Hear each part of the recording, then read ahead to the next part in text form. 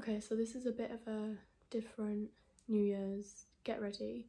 I was meant to do like a New Year's Eve one, but honestly ended up having the most boring, depressing New Year's Eve of my life. I've been like poorly the last few days, and then I got my booster COVID jab, and it just like topped everything off, and I was literally so ill, so poorly. I didn't end up going out, I just ended up staying in, and I was literally asleep by like 9:30. But I do feel better today, and I'm going to my auntie's for my dinner, so I thought I would do like a little get ready, talk over some of my 2022 goals. It sounds so weird to say, and like reflect on 2021. I need to start putting some makeup on ASAP though, because I look dead, very pale, not a vibe. I have loads of new makeup actually. I've put them all in like this Charlotte Tilbury bag. They're not all from Charlotte Tilbury. I've got quite a few different stuff. I wish like makeup hauls, beauty hauls were still a thing, because I have so much in here that I could show you, but I feel like they're just not. There is loads and I'm still waiting for the majority of it to come, so there's going to be even more. But I thought I would like stock up for the new year.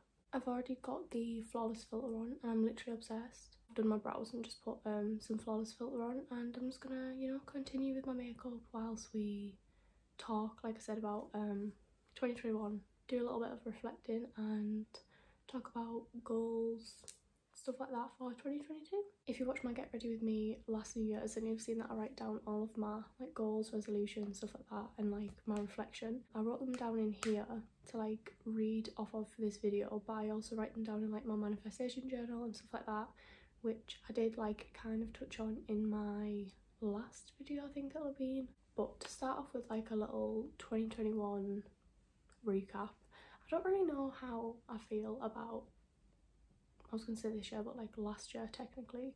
I don't really know how I feel about it, because it wasn't really like my favourite year ever, but also I don't think it was my worst. But yeah, I think I would say it was kind of like very middle ground for me. In terms of like goals and stuff, I achieved quite a lot. Most of the things that I like said that I wanted to achieve this year, but in terms of everything else, I would say yeah, it was very like middle ground. I don't know, I feel like we've just like been going through it for like the past 2 years.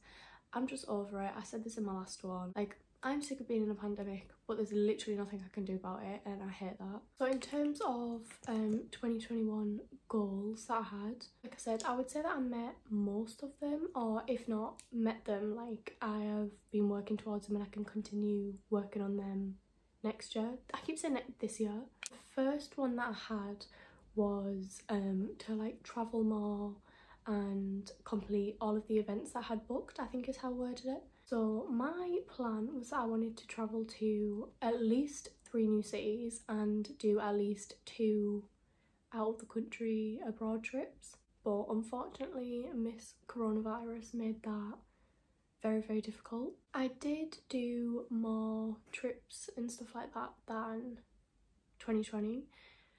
Which I mean wouldn't be hard. Like I went to a few different places. I went to, where did I go? This is where my memory like fails me. Like in general, I went to like Manchester, Lincoln, London, Liverpool, London again. Is it Bicester? I think it's Bicester, like Bicester Village. Went there, I'd never been there before.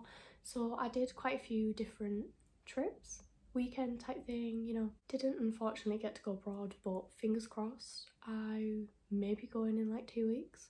We'll see about that one though. So that one unfortunately didn't get achieved, but that was like through no fault of my own, like literally couldn't do it, you know what I mean? But hopefully that'll be something that we can like work on and achieve complete in 2022. The next one was that I wanted to buy a car, which I did do. I ended up getting my first car, which I was obviously really pleased about and really happy about. The next one that I had down was to minimise fast fashion consumption, which again I think I definitely did, but not as much as I would have liked. I definitely didn't spend as much money on fast fashion in terms of like ordering off Pretty Little Thing and things like that. Definitely didn't spend as much money. I should probably specify, definitely didn't spend as much money on those websites, because Lord knows I still spent a ridiculous amount of money this year. But yeah, I definitely didn't spend as much money on fast fashion or like consume as much fast fashion in general. I didn't buy as much, I wouldn't say, didn't buy as much like clothes in general. I did still spend, like I said, a lot of money, but they were more like investment pieces. Like I bought myself like 2 designer bags this year and stuff like that, so they were more like investment pieces. And then another one was that I wanted to read more, which I definitely did read more than the year before, but I still didn't read as much as I would have liked to, which is a little bit annoying, but then it also just means that I can just build on it for this year. I keep wanting to really say next year, but you know what I mean. So I can build on it for 2022. And like the last one that I'll mention was date more. And anyways, so like a little 2021 roundup. I finished uni, I got myself my first car, I got myself my first like proper big girls job, full-time job. So I mean, we did have some successes. I got like my first paid partnerships, collabs and stuff like that, like social media wise. I worked with loads of different brands, like brands that I could not even like comprehend me working with. Like I started off the year working with like Savage X Fenty, and then I've worked with like Motel Rocks, Princess Polly, Boohoo, like what? So I've honestly worked with so many unreal brands that I never would have even thought of. So I'm like just really proud and thankful for that. So going on to like my 2022 goals, resolutions, whatever you want to call them, I have quite a few, but one of my main things for this year was to kind of like be a bit, not easier on myself, but not put as much pressure on myself to like compete with this completely unrealistic standard that I've like made for myself in my head. I will openly admit that I can be a little bit of a control freak, and it kind of like stops me from appreciating things that are going on at the moment, because I'm always thinking about like, okay, but I could be doing this, but next time I want to be doing this. Like, do you know what I mean? I hope that makes sense.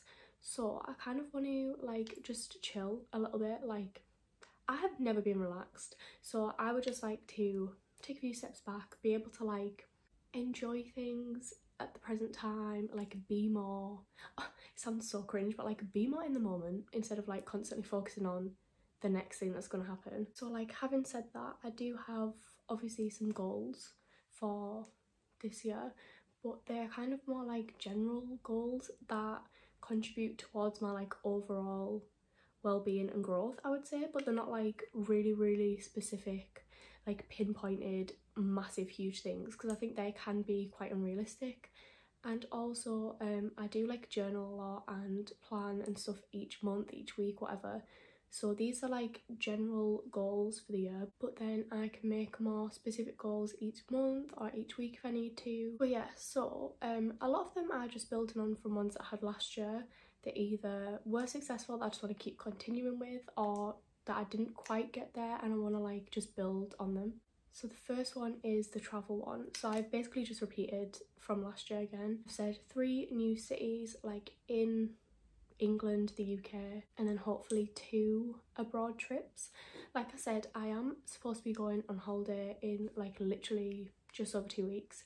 Not sure how that will go with like all new restrictions and stuff, but if that one goes ahead, then I'm halfway there already. And then I also want to like build on my minimizing fast fashion again.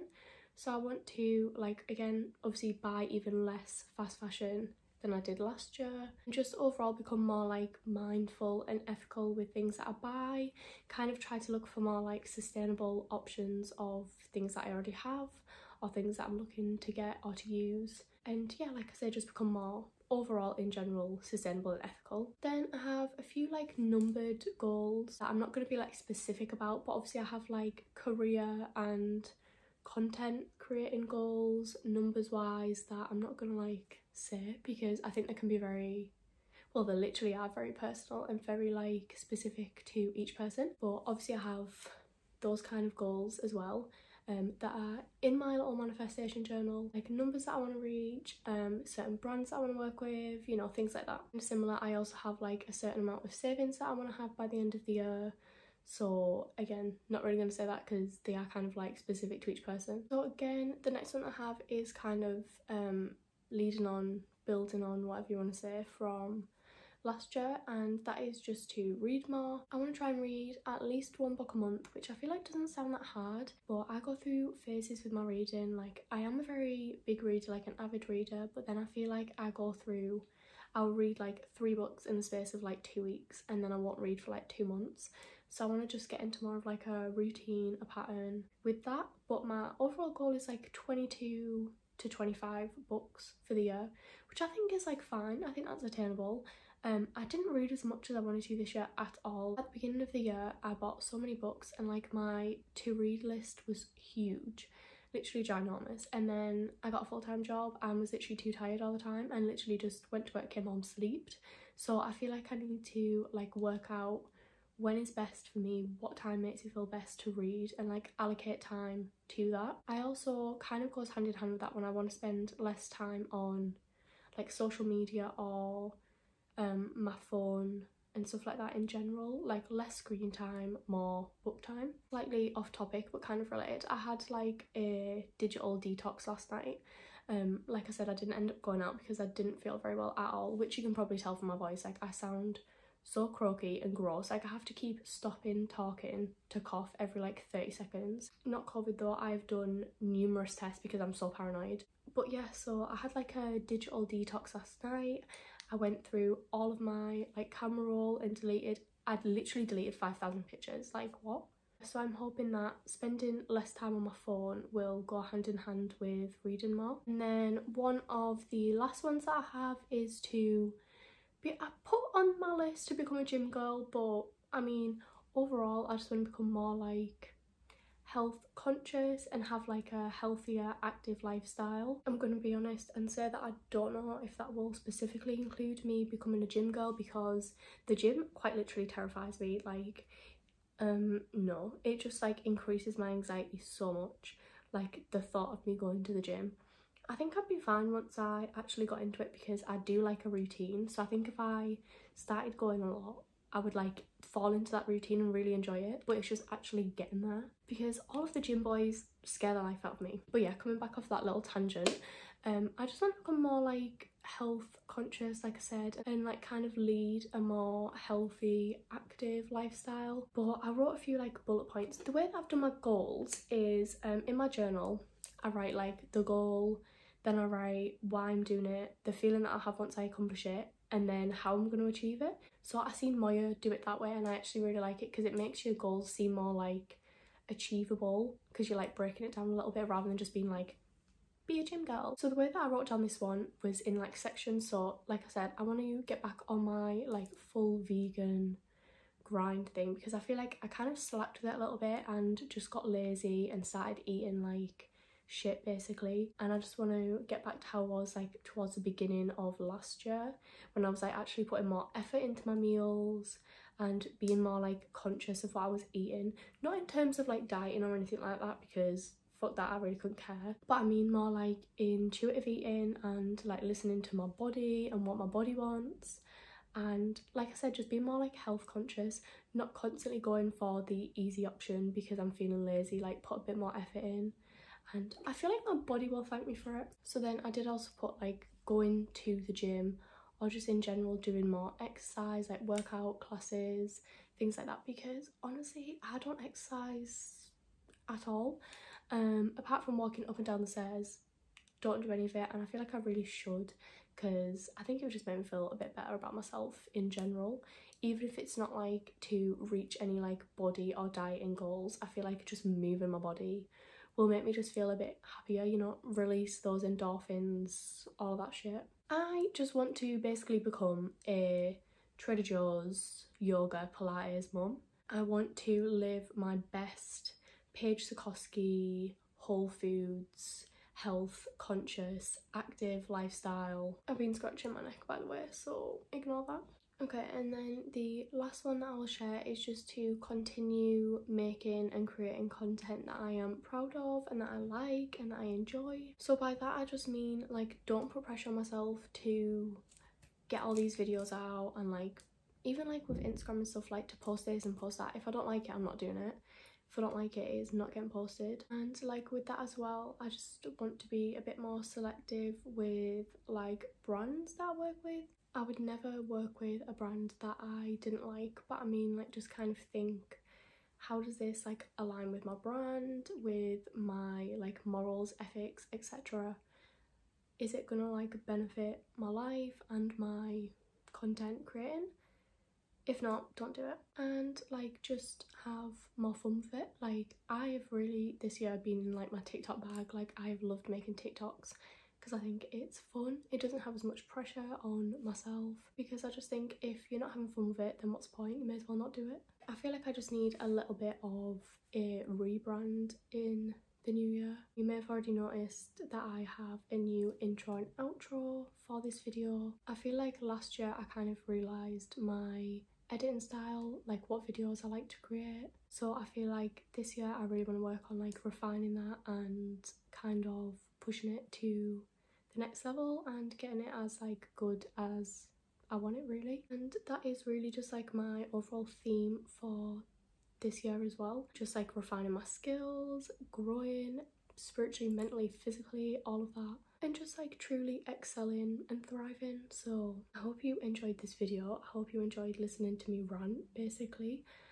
Please do let me know any of your New Year's goals, resolutions, or just like what things you want to achieve this year. Thank you so much for watching, and hopefully I will see you in the next one. I am really excited about the upcoming videos I have planned for, well, literally obviously like in the near future, and also just for the whole of next year. So if you have been watching my videos last year, thank you so much. If you are new and have just started watching them, thank you also. And yeah, I hope you will keep watching them through 2022.